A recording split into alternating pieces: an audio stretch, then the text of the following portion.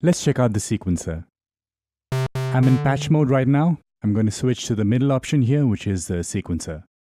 And now we have all the options for the sequencer displayed on these buttons. I can hit that start button to start the sequence. So a sequence is running, which is using the manual mode sound that we have set up. But we can hit this button over here, and when all the LEDs are off, now we can select from any of the 128 preset sequences. So for example, if I load in preset number 23, so this preset will have a particular sequence as well as an associated patch. So whenever you load in a sequence, just be aware that it will also load in an associated patch. But if you don't want that to happen, you can switch back to patch mode, load up a particular patch that you want to play back. I'm just going to switch to manual mode and then switch back to the sequence mode. So now we're hearing our sound, but the sequence from this patch number 23. The little dot there next to 23 indicates that we are no longer hearing the preset patch. Let's go ahead and load in a different preset. So let's say I pick number 12.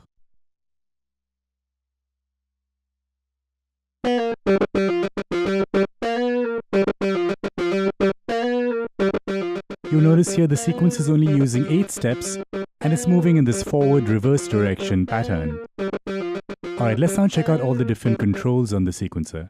If you tap the note button, the green LEDs show which steps have a note stored in them. So the sequence has additional notes, but it's just on using them. If you want to change a note, just tap and hold the step button. You can see the note that's been assigned to it, but you can just tap any key to change that. You can even just tap a key to turn off that particular step. So that's how you add rests. So again, tap and hold a step, and then just tap a key on the keyboard to assign that note to the step.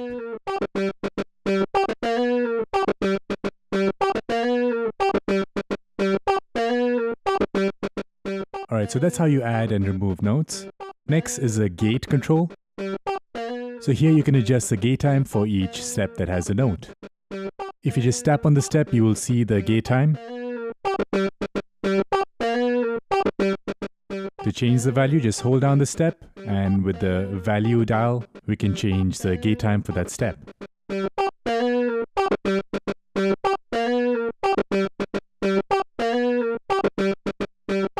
I'll make this step really short so you can hear it.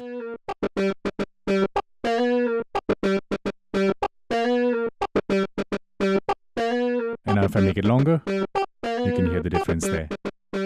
Cool. Next is glide.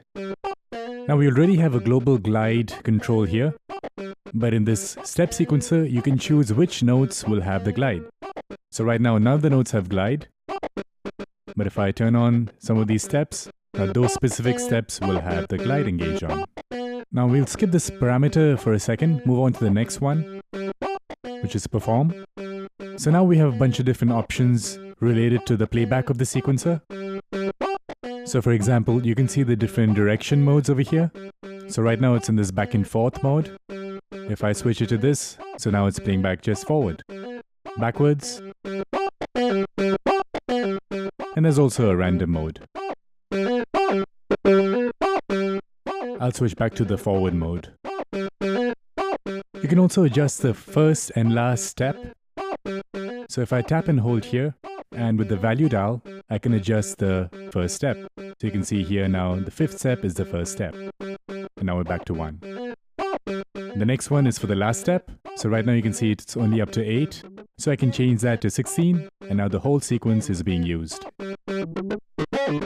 Tap and hold this button, and with the value dial you can add some swing. And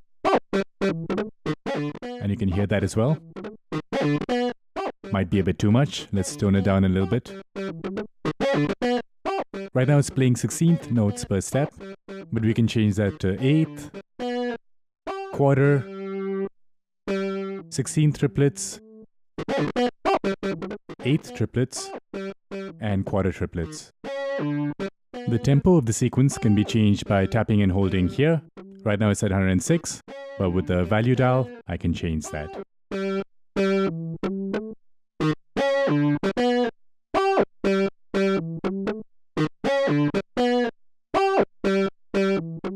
Alright, now let's talk about this parameter option.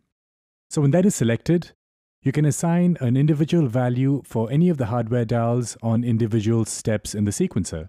You can see in this sequence, some parameter has already been assigned to specific steps, but we can change that. Just tap and hold a step and rotate a dial, let's say the cutoff, and now for that step, we have assigned a cutoff value. Now it sounds like it's the same for the rest of the steps, but let's say I tap and hold here and assign a different cutoff value. Now you can hear from the first step to about that fifth step, we have a higher cutoff value and then it drops down.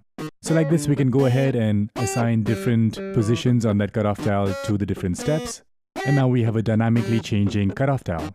Just keep in mind, for one step, you can only have one parameter value. Like for example, I have the cutoff here. If I try to assign another parameter, it'll override the cutoff. But I have another step here. I can choose a different parameter, let's say the resonance. Maybe I'll add another resonance change in a different blank step. So now this sequence has two different parameters that are changing, not on each step, but across the entire sequence.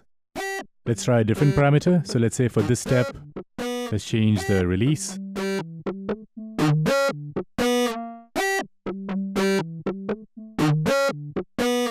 And I'll change the release again for this step. And maybe for that second one, I'll replace the resonance with the decay.